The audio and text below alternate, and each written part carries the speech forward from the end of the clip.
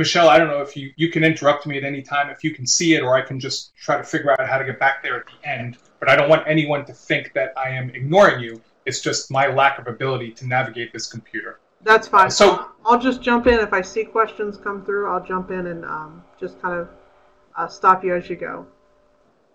Okay.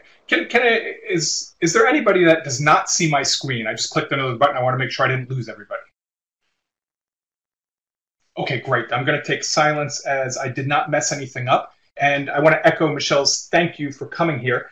What I'm going to talk about today are just a couple things on how to do some different stuff in the classroom as it relates to communication, as it relates to the syllabus, as it relates to learning tools outside the box. And I don't sit here or stand here and profess to be any smarter or know any more than anyone else on the call, or anyone that was at the presentation, or anyone that will see this webinar at a future date. In fact, I don't think there is much original thought in this presentation at all. I simply collected what I thought were the best of the best from people that I have dealt with over the course of time. I am a lawyer, so some of that comes from judges, some of it comes from other attorneys, some of it comes from teachers or professors that I've had during my collegiate career, and some of it may have come from you, my peers. I try to use my features accordingly. I have 2 ears and 1 mouth, so I try to listen twice as much as I talk. So hopefully these things I share with you will help you. If they're rudimentary, maybe they're just a reminder, but I just wanted to start by saying thank you for being here and to tell you what we're doing. So 12 Angry Students, I came up with this name because I really wanted to get a chance to present at the SPC function, and it seemed like it was a catchy title, and it was success. I think I got selected based on the title alone, so you guys took a big risk with me. So I'm going to go to the next slide. Socrates said a long time ago, and I'm paraphrasing, I'm sure he didn't say it exactly this way, but if you always do what you've always done, you'll always get what you've always gotten. And I think as professors, I'm an adjunct, and it's so easy to fall into the way that we've always done things. It just really, really is. And I think that's human nature.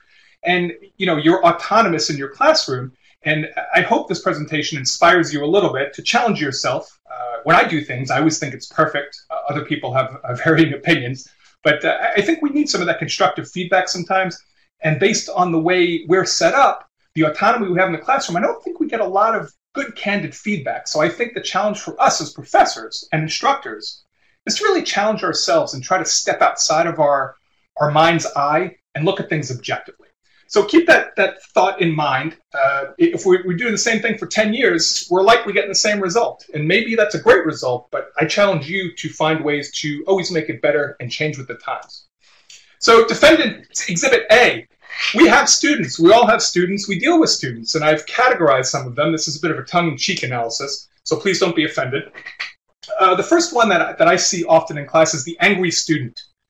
Their natural habitat are the core curriculum and Gordon Rule courses. I teach a core curriculum course, which also happens to be a Gordon Rule course. So I see a lot of these students often, and they exhibit behaviors such as they don't want to be there, they don't like me, they don't like what I stand for, and they don't like what I represent. And the hashtag to be with social media is "We don't need no education." So I'm sure all of you have encountered, been exposed to an angry student at one point or another in your career if you've ever stood in front of a class. The second category, and I apologize for the mess here, I'm using an Apple, and I think I tried to convert this to PowerPoint, so it's a little bit messy. But the second one is the critical student. And if we were doing this live, I would ask show of hands how many have seen these, but I can't see you, so I'll just keep rolling. Their habitat is more specialized. They're usually associated with specific fields of study. They do wander into the core and curriculum classes because they have to be there. These students consider themselves intelligent, and as I was in my late teens and early 20s, I was smarter than everybody in the world, including the professors. So these creatures, these students also often have that same trait. They challenge everything you have to say, no matter how small, with the intent of proving their superior intellect. And I've lovingly deemed these students as hashtag I love to argue. The third category is the uninformed student. They inhabit all sorts of courses, and their known behaviors are they don't have all the facts, they're not clear on expectations, and the hashtag for them is you never told us that. And I'm going to challenge folks to challenge themselves. If you encounter this particular student frequently, you probably should take a look at what you're doing. And I'm not saying it's all on us as the professors, but a lot of times if we get the same type of reaction from folks and a lot of people are confused, I wholeheartedly believe that I go to work every day and try to do my best. I'm sure every single one of you go to work today, every single day, and try to do your best. And you know what? If there's a gap in it and we need to fix it, I think that's where we need to open ourselves up to feedback.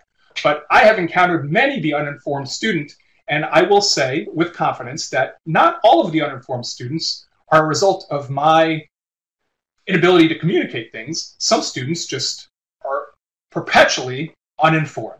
But we've all dealt with those folks in the classroom. And the last one, this is our ally. Ladies and gentlemen, meet the sympathetic student. They are in all courses. They're the front row sitters. They're the pleasers. They root for you. They're rooting for the professor. And a lot of us don't like to admit it. I certainly don't like to admit it. But there have been times where, early in my career, the first couple times I taught as an adjunct, I didn't have any experience teaching. And I stood up there. And when things started going south, there were those students in the front, and you could see it in their eyes. They were rooting for you. They wanted to cover for you. They wanted to help you. They wanted you to succeed. So these students, #Team Professor, are very valuable in your course. So that's again a tongue-in-cheek, and students do cross different types. I just did that for general amusement, but to also point out there are specific struggles that students come to class with. So the next set of slides I want to talk about are what I've affectionately labeled as Defendants Exhibit B, staying in theme, instructor to student communication practices. Now, please, folks, remember what I said at the beginning here. I'm not trying to insult anyone's intelligence. Some of this may be very rudimentary. You may roll your eyes at this, but these are things that I've learned and heard throughout the course of my career that I found to be effective, and I try to implement them as frequently as possible. So the first slide here is just a basic communication chart. And I'm not going to go over this in detail, but if you're getting a lot of feedback from students and you're struggling with certain things, or your students are struggling with certain things, sometimes we have to break things back down to the basics. If I call them $75 words, as a lawyer, I've got all sorts of words that I deem useless because no one understands them. So I sound important and I sound fancy when I use these big expensive words, but isn't the goal of me as a communicator sending for the receiver to understand it? So think about that for a minute. When you're, you want to aim high and you want your students to use the right vocabulary, but if you jump from entry-level core vocabulary up to, PhD level vocabulary, you may be setting students up for a bit of failure. So I'm not saying to drop your expectations so low that you're using a fifth grade vernacular, but I do say be careful of the communication and think about, is the receiver, is the audience going to understand what I'm delivering here? And this goes for writing, for speaking, for all sorts of mediums. And folks that become really educated, there's so many people that are doctors, PhDs, have advanced degrees. I think we've become accustomed to performing at a certain level and communicating at a certain level. And all I'm asking you to do is kind of look over your materials, look over your lessons plans, look over the things and the methods that you're communicating, and think, if it was my first day in college, is this just too much? Because the last thing we want to do as professors, as people who are communicating knowledge to young folks, is we don't want to set them up for failure, and we don't want to put them in a position where they just feel lost and they get turned off by education. So again, healthy dose of skepticism here. If you're in an advanced level course, if you're teaching a fourth year or a senior level or a junior level, of course you're going to have some incremental gain in vocabulary, but just take a quick look and always think about what you're saying and focus on the goal. I tell people come to my office and say, oh, I need to write a living will, and I want this and this and this, and they write all this crazy stuff down in this medical language, and I said, you know what? You have to hand that to a doctor, and that physician has to understand exactly what you're asking. Do you think your physician's going to understand that? And then the proverbial light bulb pops up. And I said, just write it as if you were talking to your doctor, telling them what your wishes are. And I subscribe that that maps right over to us teaching. Talk to the students in a way that they can understand it. All right, the lecture. This is when I do this this presentation and I'm in front of people. This is where people start looking at me and thinking, who is this guy? And wow, he is out there. And I start getting angry death threats. So lecture, this is what we've always done. It's one-way communication. It's a very passive experience for students. Every single person that is listening to this webinar or is on the phone right now has been through a lot of classes.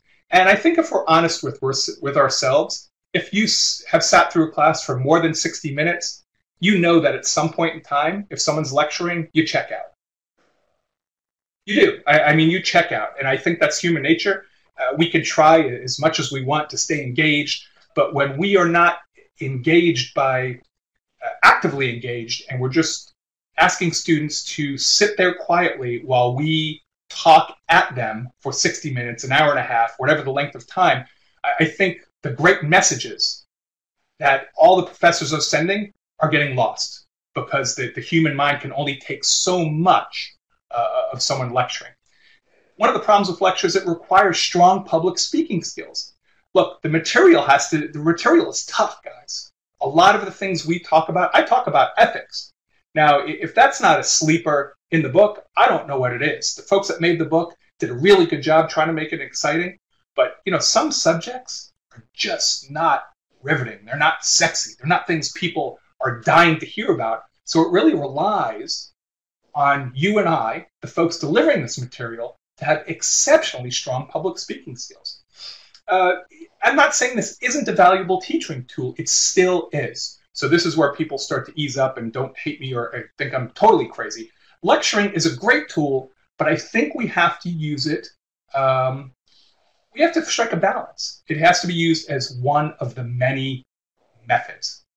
I'm going to take a quick pause here so I can wet my whistle. Michelle, again, I can't see. Are there any questions on what we covered thus far? And actually, a presenter told me years ago, I should say, what questions do you have? No questions. If there are none, I'll just...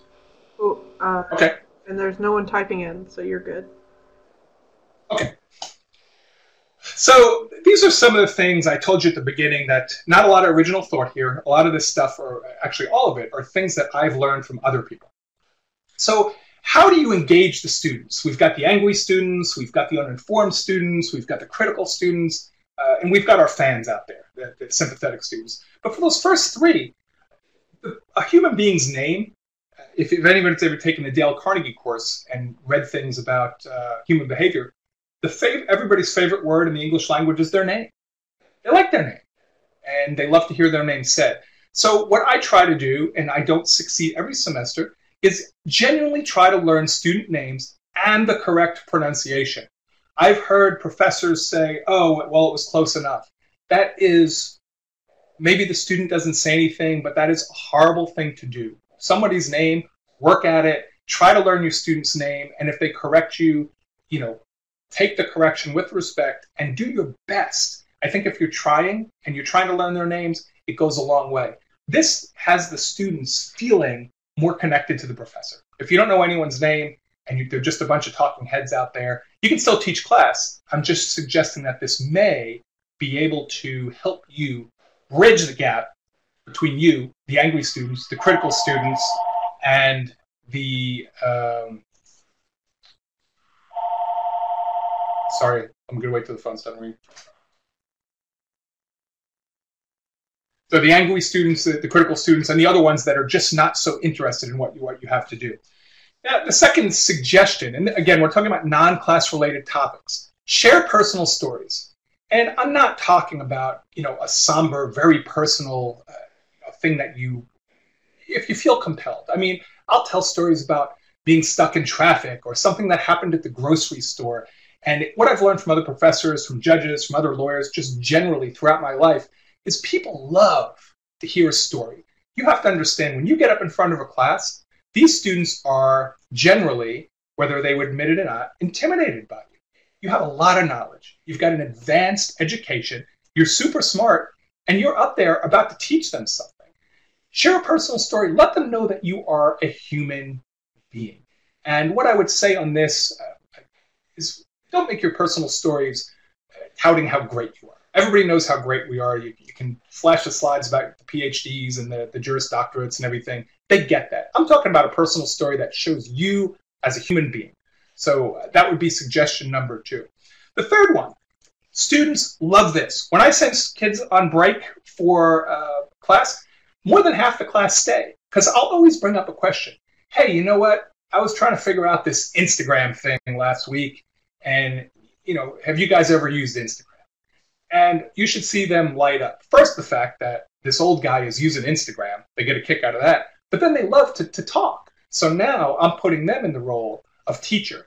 And again, bridging the gap, trying to win over the angry students, the critical students, right? We're trying to win over those folks so that they're engaged. Because if a student is not engaged, you can be the best teacher in the world, but a student will not learn until they're ready to learn. And engagement is paving the way to help them learn. 3 and 4, kind of same thing, just general chat with the group of students that remain on break. It, again, makes you a human being. It also helps them because I feel like students are very awkward on break, the ones that don't go out and smoke or do whatever they do. And they want to relate to you beyond the pedigree. They know that you're qualified. They know that you're smart. They want to know more about you. And they have this innate desire to go home and to tell their parents or their friends and their family about Professor Jones or Professor, Michaels, whoever they're talking about. They want to go home and they want to tell stories. And every class, after that first class, they're going home and you are either a he or a she for the rest of that night because they're going to be at the dinner table saying, and he said this, and he did this. Oh, and he went to the grocery store, and he, she. So give them that opportunity to like you and to become sympathetic students. The final thing is reference social media. Social media is taking the world by storm. It has taken the world by storm. And I'm a little behind. I'm trying my best. But guys, I'll go on, the news and I'll look something up about Facebook or Twitter or something that's trending. And then I will mention it in class. And they love it. Hey, double bonus. If you can find something going on in social media that has to do with your topic, wow, you've just won a huge victory. I will tell you that based on my experience, it seems that the overwhelming majority of younger students get their news from social media. So it's a great tool for us as professors to bring into the classroom, if not just to break the ice. Has anyone seen the picture on Instagram of the young boy who fell into the lion's den? Or the gorilla's den? I mean, that was on social media yesterday. And that's a great, for an ethics class, they ended up shooting the animal. That's a great segue for a conversation. But now 90% or more of my students have already seen that video and they're excited about it because it was on social media. So try to incorporate that and reference that during your talks. What questions do you have about non-class related topics? Or let me say this, does anyone have any other suggestions that you could share with the group of things you use to talk about with students for non-class related topics that may help bridge the gap or kind of get people in the learning mode?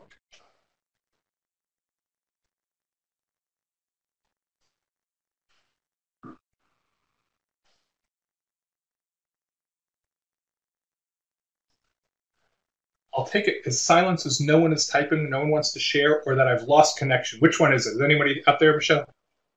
Yeah, we've got several. No one's typing into the chat window. So if you want to continue, and then if you have anything to share with the group, go ahead and type it into the chat window, and we can take a pause in just a couple of minutes. Okay, and thanks for being patient with me, guys. I'm used to doing live presentations. I've never done one like this, so I'm staring at the computer. I have no idea what's going on out there. So again, I appreciate your patience and flexibility with me. So we just talked about non-class related topics. This first one is very, very important to me, and I think if you take anything away from this, I'd really like you to take this. Always provide positive reinforcement and protection to every student that participates. Most of us cannot remember the first time that we had to speak in class and raise our hand in front of a group of students that we don't know, and we were very nervous about it. Everybody knows that public speaking is the #1 fear in the world. Obviously, the folks on the phone and that are listening to this are the exception because I think most of us love to talk in front of groups. But you got to think about the student. Some students will sit in your class for weeks and then they will finally muster up the courage to raise their hand and answer your question or to provide some input. And if you do not protect that student, do not give them the forum where they can actually speak.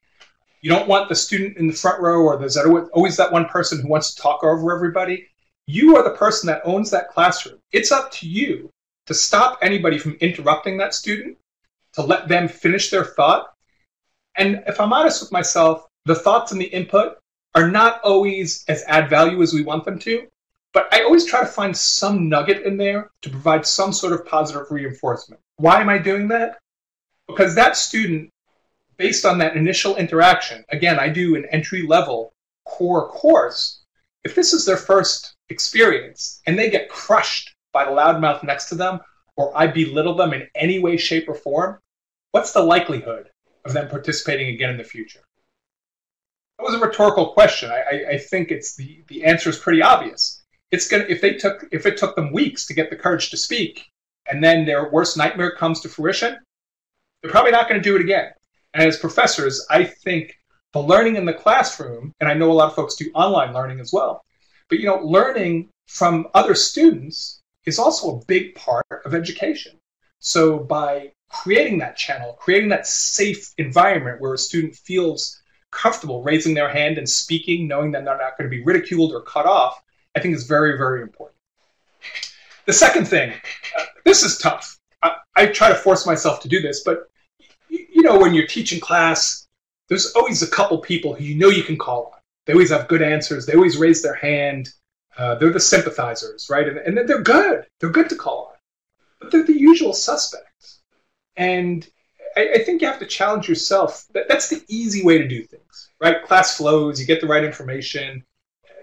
I think once in a while you have to kind of look around, read students' faces, or if you're doing an online class, look for people that aren't participating, and call them out in a way that's not going to embarrass them, but ask them if they have anything to add. Let's get away from the usual 4 or 5 people that always want to input and give those other people the invitation. Just like number 1, where we're providing positive reinforcement, let's roll out the red carpet for them. Hey, John, I saw you, flipping through the material and we were talking about this. Do you have any thoughts about this? What would you like to add, if anything?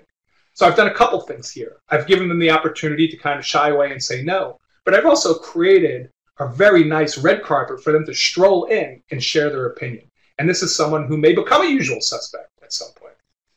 3, avoid straight lecture if possible. Look, I'm a lawyer. I don't prescribe to be a smart person. I think the mathematicians and all these science people that know all these details are the super smart people. And I know some disciplines require straight lecture.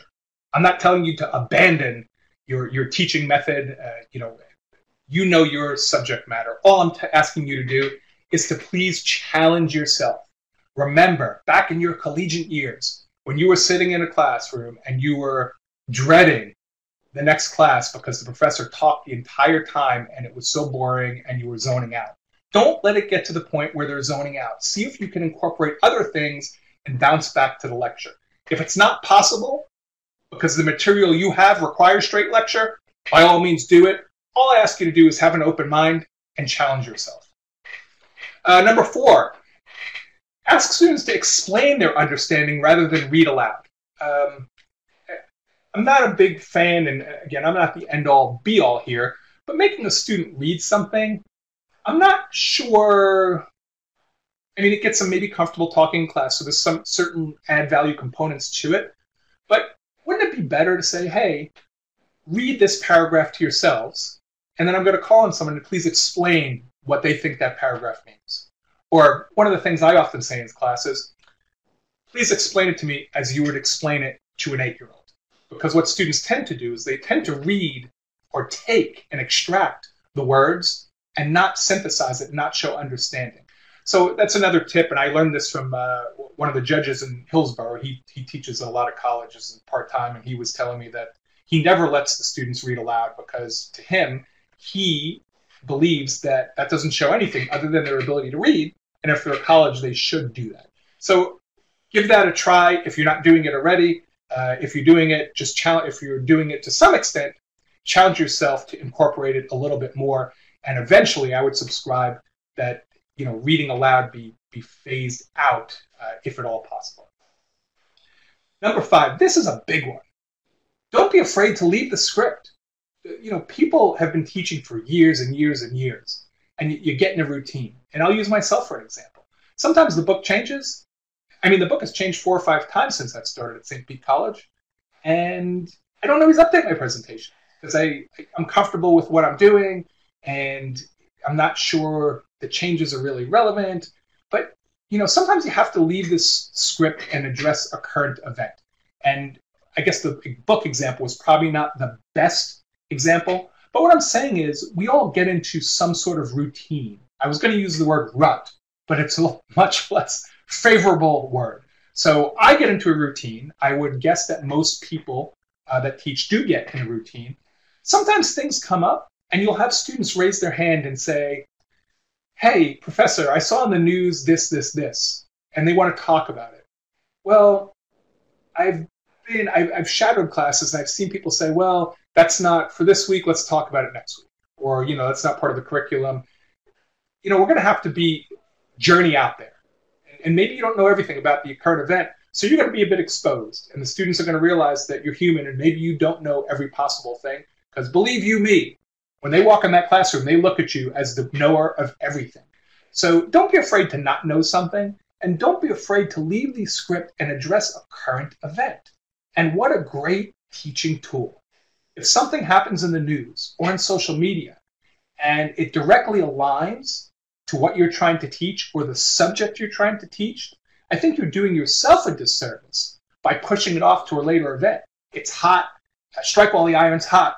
Everybody's thinking about it. Everybody's talking about it. Get out of what your routine is. Address it. And if you have to do something to recover next week, some material that you missed, go ahead and do it. And then the last thing for class related, reference social media. I know I said this a couple times, and there probably will be future webinars and presentations, not from me, but from experts on social media. Ladies and gentlemen, I'm here to tell you something you already know. Students are on social media. When you let them go for break, it actually bothers me sometimes because no one talks to each other unless I bring up start a conversation. They all stare at their phones. What are they doing? They're looking at Instagram. They're looking at YouTube. They're texting each other. So social media, if you can find a way to incorporate social media, even in the smallest way, into your presentations, into your teachings, I think it would go a long way. And I'm going to throw another just general question out there, and if you want to type, we can go over them later. I'm sure there are other things, other suggestions people would have along the same lines. If you have any other tips or suggestions, feel free to type them in. Maybe we can update the presentation because I'm sure with all the years and years of experience and expertise on the phone that there are other things that I missed, but these are the 6 that I came up with. All right, Defendants Exhibit C, the syllabus. The syllabus is very, very important. The components I see it as, it's the law, it's the roadmap, it's the instruction manual, and then it's the part I hate, it's the administrative. Thankfully, the administrative part's easy because the school provides that for us. But the syllabus, people get online and they want to see their syllabus before they even meet you. It's important. The syllabus is a very important tool.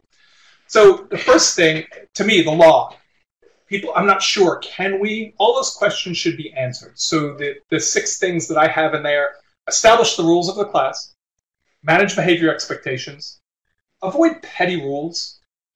The grades are in there, unless these folks are independently wealthy and they're just doing it for the gratification of learning. These people want a grade. Make it age and level appropriate. We talked about that earlier with communication. If they're not going to understand it, it's useless. And then be clear.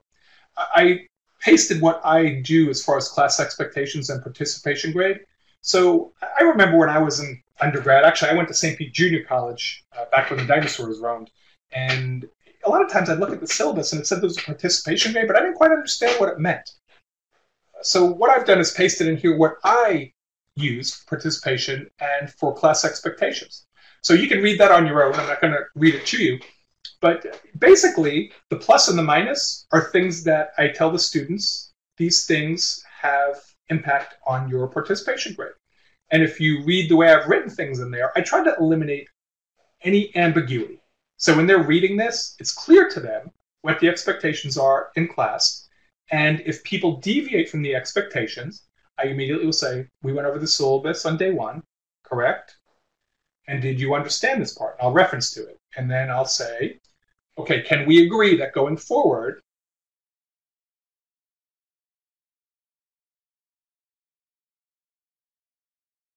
we're going to adhere pretty quickly? And I have gotten a lot of good feedback, which I'm proud of, from students that say he runs an adult class, adult conversations, and some simple adult rules. I wish more classes were like this. So I'm asking these people to behave as considerate human beings, as adults, as not to hinder anybody else's learning. And then be clear. Just, especially with grades, students' biggest complaint to me over the years, and I've tweaked my syllabus, I tried not to do the same thing all the time, is grades. Like, how do I know what my grades are? Or how's my grade calculated? So I try to be as clear as possible with that. So the roadmap, this is the next component. Week by week, if you want your students to be prepared, they have to know what's going on. And understand that students, some procrastinate, some wait until the 11th hour, some like to be ahead, some like to be 4 weeks ahead. So I try to lay out the syllabus. Obviously, there's some flexibility in there.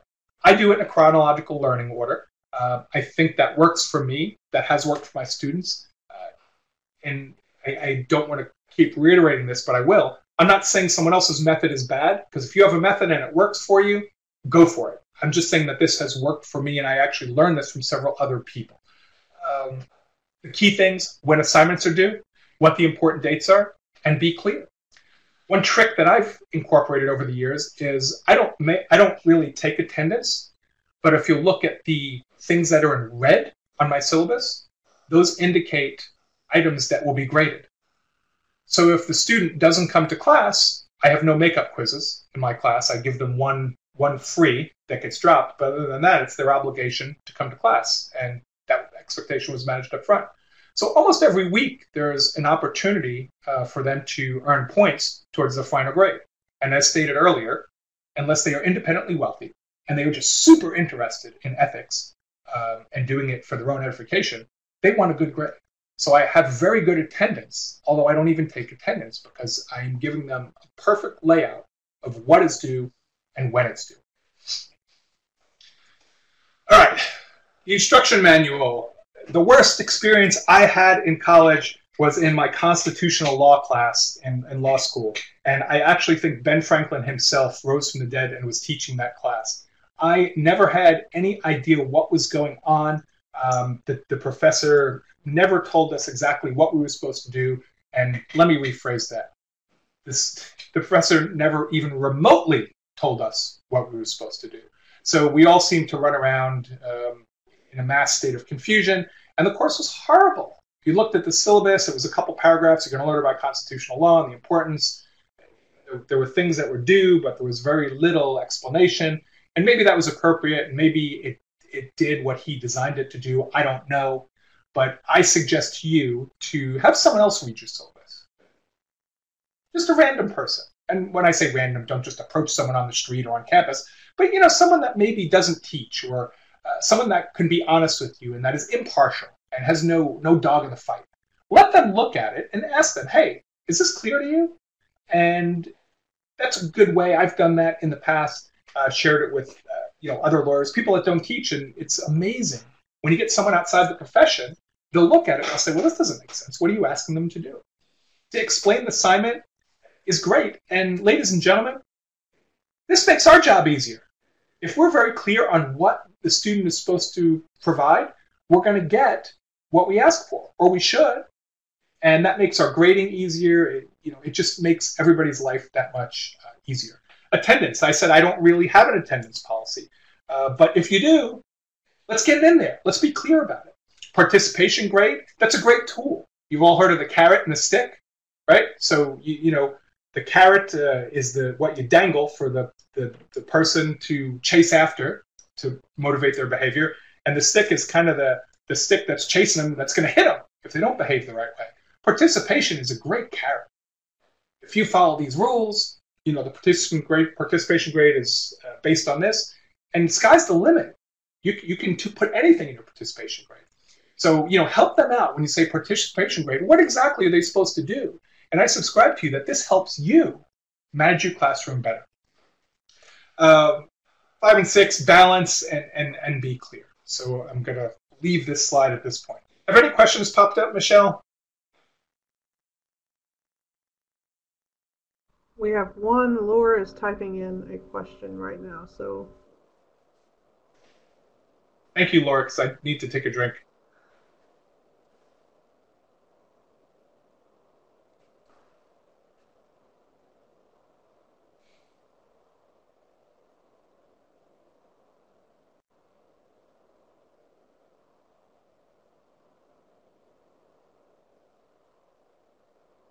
okay, Laura's question. But what do you do with the arguing students who still expect to be able to turn things in late, even though you say don't ask? So this is my own personal flavor to it, and I think you can do what you want. But I go over the syllabus in the first class, and let me go back to that slide. I go over the part where it says there are no makeup quizzes. And then I look at everybody, and I say, I promise you, there's going to be at least one person in this class who's going to ask me for a makeup on a quiz that they missed, and what am I going to say? And the class laughs, and they say no. And then I say, who's going to be the person that is going to ask me for a makeup quiz? And nobody raises their hand. So, it's clear in there. If they do come later on and say, hey, I was out, my dog got its nail clipped too far, and I started bleeding, and I had to call carpet cleaners, or whatever the excuse is. I tell them, I'm sorry. We dropped one quiz, and I'm not making exceptions. And the whole word slippery slope, that theory, you can't make exceptions, guys. If you have an absolute rule that you're not going to accept makeup quizzes, or you're not going to accept makeup or late assignments, you can't give on that at all. If you want to give on that, leave yourself some parameters. And that's the part about being clear. As much as I want to sometimes, I don't. Because that's the rule I put in there. So what I say to that question, which is a very good question, whatever rule you put in place, make sure it's reasonable and that you're going to be able to adhere. Thank you for your question. So I had a chance to get a drink. All right, administrative stuff. I'm sorry, Michelle, do you have something? Sorry, real quick. Laura had a follow-up. Doesn't the college require makeups with doctor's note? That I don't know. I've never had anyone come in with a doctor's note, but if someone came in with a doctor's note, I would certainly look at that. But I'm not sure. I mean, my thought, and maybe this is just the lawyer in me, is, well, what if they have some sort of affliction that keeps them out of class for 8 weeks in a row? Does the doctor's note allow them the opportunity to still make up all the assignments? I'm just not sure, but I would have to look at the school policy. So that's a great question. I don't know the answer. Does anyone on the phone know the answer? I know personally as an adjunct, I teach for one program. I'm sure everybody on here teaches for different programs, but it tends to vary by your discipline and your program. I know certain chairs and deans handle that in one way, others handle it in a different. I'm with Paul on this. I don't know if there's a college-wide. There may be, but I know from just talking to different chairs and deans and program directors that it seems to be handled on a case-by-case or program-by-program basis. Okay, thank you. So, and that's a good segue into the administrative stuff. So, a lot of students, again, with the web and social media, I direct them to the links. I give them all the links in the syllabus, and I give them a general overview. If there's a question, we'll click on the link and we'll go through it. And the reality is, as an adjunct, I'm not an expert at all this stuff. And I have no problem, showing some humility and saying, guys and girls, I don't have the answer, but I can get one for you next week. That's much better than try to fumble through a bunch of things and come up with a half-baked answer just to show that I know stuff. But the two things that are important are the add drop and the refund policy. I think you got to know that going in. You have to know it going in because it's a pretty tight timeline. And I feel like I'm doing a disservice to my students if they're on the fence. I think they need to know when they would be financially obligated, at what point, and what those deadlines are. So everything else, I believe the school gives you, but the one tip I would give you is please go to your first class and know what the drop add dates are, or at least have the links. And then the attendance as well, because there may be some students that have other obligations. And if you have an attendance policy that's pretty strict, and it's going to put them in hot water, and it's going to be a conflict between their obligations, I think it's our duty as professors to help them set them up for success and to have that information with them. And I just noticed that there are important dates, so that would have to be changed in the slide, so I apologize for the spelling error there. All right, that is the syllabus, grading. This is a sample of what I do for the grading. And again, I took this from somebody. I don't even remember who I got it from. It's been so long, and I've massaged it. But if you read through that, I think you have access to these slides. This is something someone shared with me. I use 90% of it, change a few things on my own. But the students know exactly what the assignments are. They know the exact weight of each grade. And then they know what they need to pass. And at the end of the semester, I've never had anyone argue and say they didn't know. I've had people debate and say, oh, I messed this up. But they take the onus of anything that they messed up, because I've been 100% clear here. So with the grades, folks, these people want good grades. They want to pass the class. That's why they're coming to school.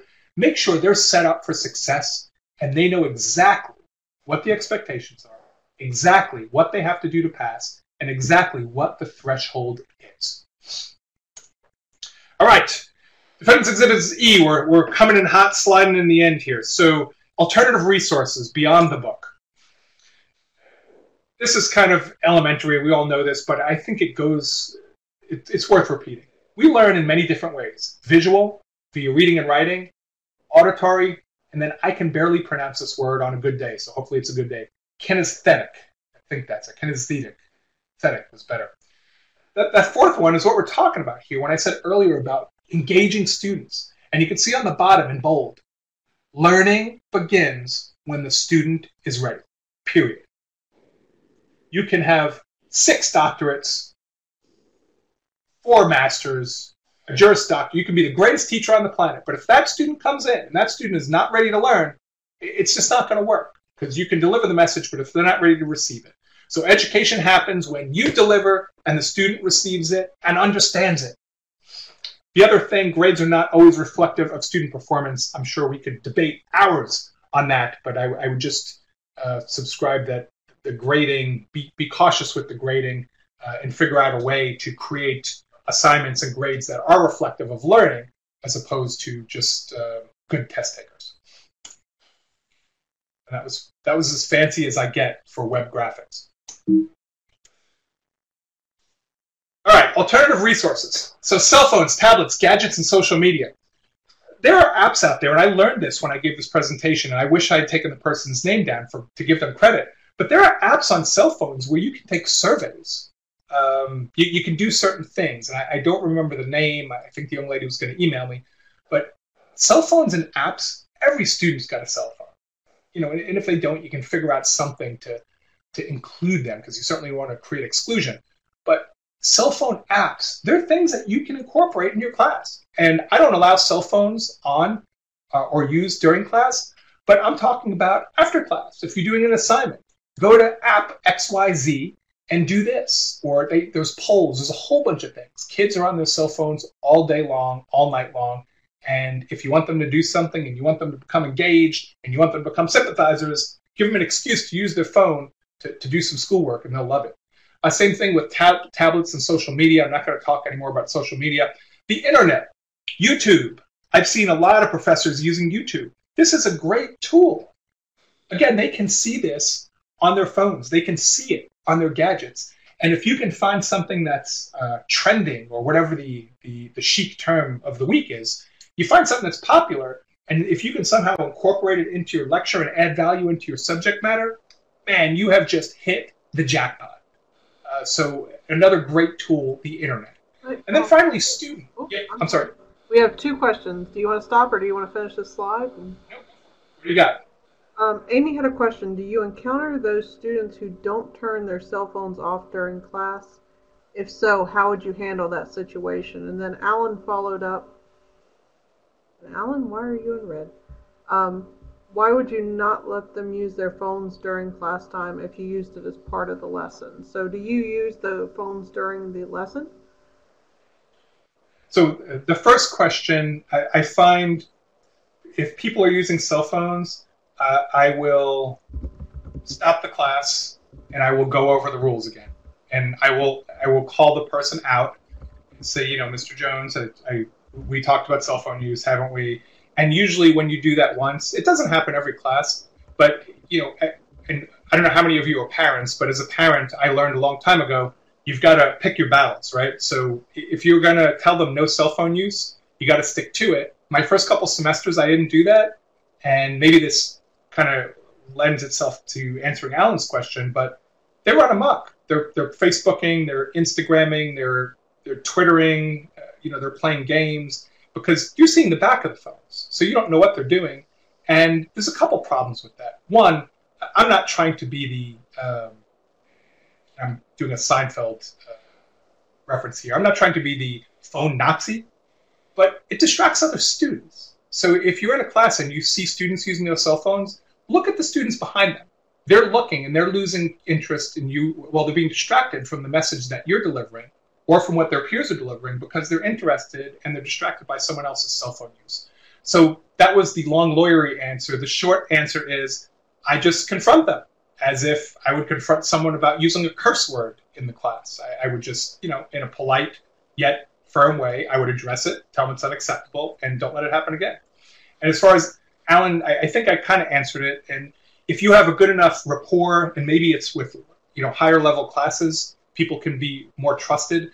I just don't let them use it because I find it distracts the other students. It doesn't distract me, but I feel like the students that come prepared and that are paying for their education, if they want to sit there and learn, I don't think I'm doing the right thing by letting the student in front of them be on their computer, having Facebook videos or whatever up in front of them and distracting them. So that would be my answer. Again, other people may be able to use it successfully in class. I just haven't been successful with it. Well, then Alan responded, making the cell phone a tool, and Alan's in the instructional technology group with me, so making it a tool instead of a problem. And then he included a link to Socrative.com, which is a great resource. There are many ways to use cell phones in manners that can be used with the lesson. So incorporating the cell phone use into the lesson rather than I think that's a great idea, and hopefully that link is shared with the folks on the phone and the folks in the webinar. Because as mentioned, if I could figure out a way to have cell phones used throughout class where I didn't think it was distracting to the other students, I think it would be terrific.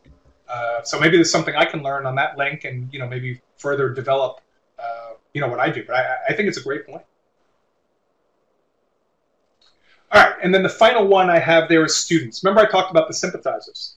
Students learn from other students, and though we are all brilliant professors, and we all know our stuff, we know our discipline, sometimes a student hearing something from another student or having it explained a different way or being in a group with students and talking through the issue, sometimes that solidifies the learning.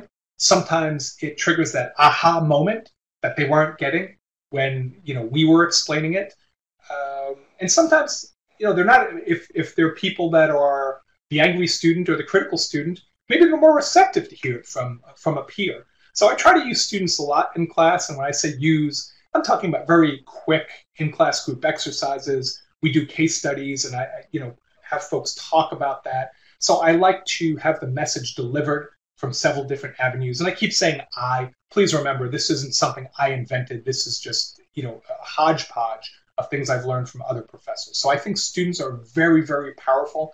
And when you're creating groups, I offer that it may not be best to use the randomizer. It may be better to find your sympathizers and split them up. This is what I try to do after the first couple of weeks. I identify the students that are engaged, the front row sitters, the people that are pushing the envelope and want to learn, and I try to disseminate them throughout the rest of the class so that using them as a tool.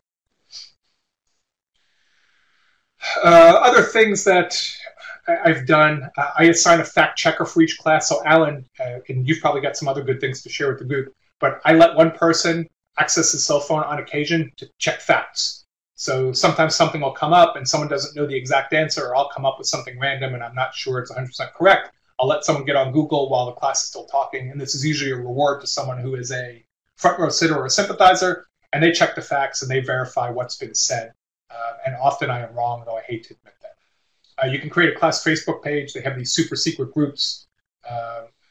Again, if you're going to do this, just classroom stuff only. I don't think we need Facebook anymore because the school provides a good forum to communicate back and forth with students. But in the spirit of different sorts of social media, I don't even know if students use Facebook anymore, but it seems we've done a couple super secret groups where people can only be added by invitation.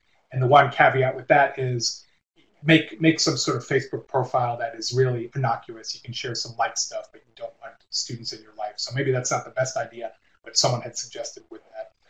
Remote answering, I know those are expensive, but to Alan's point, maybe with the cell phone in class, sometimes you can do the remote answering. That's a pretty cool thing. Kids seem to love that.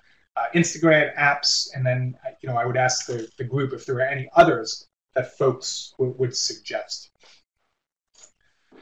Yeah, so these are just some of the things in the internet. YouTube is a great tool. CNN.com. I mean, any news source. You can embed them in the assignments. So, you can embed them in your syllabus. So again, with balance, trying to get students to do a variety of things. And I'm coming close to time, so let me see how many slides I have left here. All right, so with the students. Recruit students as auxiliary teachers. I just wanted to repeat that again because it's so easy just to hit the randomizer and let the system provide groups. But you're in the classroom, you've got your finger on the pulse of what's going on in the class. And if you've got 5 or 6 students who really got it, I think it's a very helpful tool to spread those folks out. And I'm not saying make them sit in different seats, but when you do in-class group assignments where you're setting up groups throughout a class, you got to mix those folks up because otherwise you've got a really lopsided imbalance of talents, and I don't think that breeds the best type of learning environment. One other thing on this slide, application versus rote memorization. Any chance you can do that, I'm well aware that every discipline does not lend itself to that, but if you can stress assignments that make the student demonstrate their understanding as opposed to their ability to simply read something 10 times and then to regurgitate it, that I think is a superior method of engaging students, one, and helping them learn. All right, so what I would close with, and then I'll just answer any other questions, is I normally start this presentation with a story. It was about, well, I don't know, maybe 3 months ago, I went on a plane flight, and I had to go to Washington, D.C. on business, and I was reading a magazine, and they started talking about this company called Minnesota Mining and Manufacturing. And the article was about a specific guy. He worked in the R&D department, and I wish I had a fact check because I think the article said it was like in the 70s, maybe mid-70s. And he stumbled across, he was assigned to make some sort of adhesive to do something with one of these big mining trucks or tools or facilities. I don't know specifically what it needed, but it had to be one of those big, heavy-duty, crazy glue type things. So, he was a scientist and he was doing stuff, and he made an error, and what came out of it was this weird kind of goopy stuff. And he went to his boss and he said, hey, you know what, I screwed up a little bit and I got this weird kind of goopy stuff and it's kind of sticky but not sticky, but is there some use for it? And he's like, look, it's okay that you messed up. Just go ahead and keep trying. And he said, but I think we can do something with this. It's unique. I've never seen anything like it. The boss said, I'm not mad at you. Just go back to work. This guy wouldn't give up. He told everybody he could. He went above his boss's head. Same thing. We're not in the glue business. We're in the mining and manufacturing business. That's what we've always done. We don't need glue. We don't sell glue. We don't do anything with glue. So just give it up. He went to different seminars. He told colleagues about it, people in his field. So I want to say 8 or 9 years later, he probably started to get some traction with this. And I would say that every single one of you on the phone or watching this webinar has at one point in time come in contact with a product by Minnesota Mining and Manufacturing, otherwise known as 3M. That little goopy glue stuff that he invented is the stuff that you find on the back of every 3M product, that stuff that allows it to stick but not stick and kind of sticky but not. So had Minnesota Mining and Manufacturing always did what they've always done and refused to change, I don't know if I'd be telling the story here today, because they may not be in business. They certainly wouldn't be well known at this point. So with that, I would like to thank you guys for the time. Thanks really for the patience and flexibility. I don't know how this came out on your end. I'm doing my best here, staring at a computer, talking to Defendant's Exhibit E. But if you have any questions, please type them in. I'll do my best to answer. And if you have any follow-ups or want to email or anything like that, or most importantly, if you have any tips you want to share so I can enhance this presentation if I ever do it again, and maybe we can add it so it's in the repository for folks to use, that would be great.